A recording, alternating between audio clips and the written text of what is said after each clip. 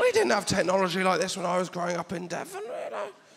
When I was growing up in Devon, the most advanced technology I had was if I held a buttercup underneath another child's chin. If it reflected back, then I knew they liked butter. I mean, if you're that close, just ask. No one's keeping that information to themselves, are they? No one's going, Steve, do you like butter? Not telling you that, mate. That's a secret. Taking that one with me to the grave.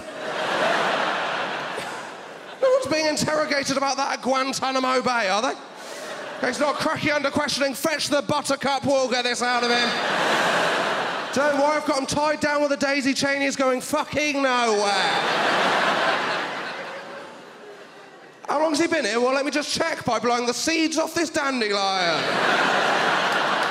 Since 1 o'clock.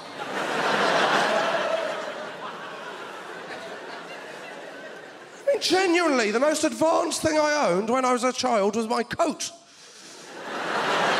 It was, because I had one of those coats where for the first 6 months, I didn't realise I had a hood.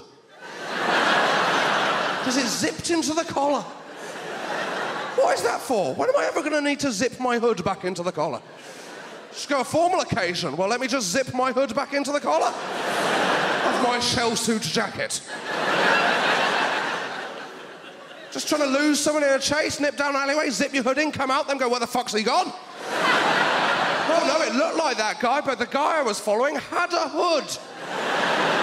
What was the hood like? The thinnest hood I've ever seen in my life.